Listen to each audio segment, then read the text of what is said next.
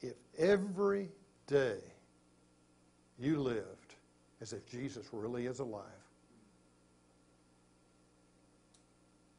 Imagine what it would be like if those in your family, those you live with, who are believers in Jesus Christ, lived every day as if He lived in their life, as if He were alive, really alive. He is. Imagine what it would be like. Dream what it would be like if the Christian people on the job where you work or in the school where you attend would live every day as if Jesus is alive. Think of the impact.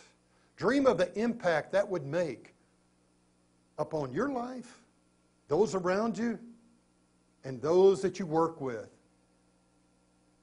Imagine what it would be like if everybody in Rifle, Colorado, who claims the name of Jesus, who claims to be a believer, tomorrow and the day after would live as if Jesus is really alive.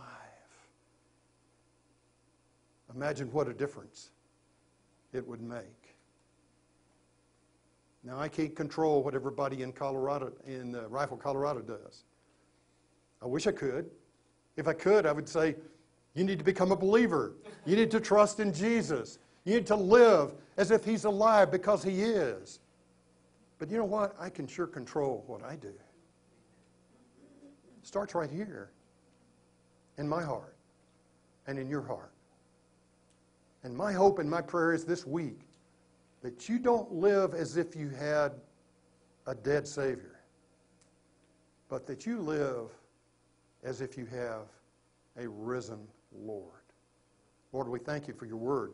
We thank You for the truth that we find in Your Word. Oh God, how it informs us, how it challenges us, how, Lord, it instructs us, and how, Lord, Your Holy Spirit uses it to bring conviction into our hearts. And I pray this morning that there's anyone here that does not know Christ Jesus as Lord and Savior, that this might be their day of salvation, that after this music, that they might come forward and they might say to me, Pastor, I don't understand all this, but I want to. Please explain it to me. Please tell me what I must do to have this Jesus alive in my heart. And I pray for those of us as believers that, Lord, we would live this week not as if we had a dead Savior, but as if we have, which we do, a risen Lord. Thank You, Lord. Thank You for rising from the grave. Thank You for dying on the cross for my sins. And thank You for rising from the grave to bring hope and joy and clarity and victory into our lives. In Jesus' name I pray. Amen.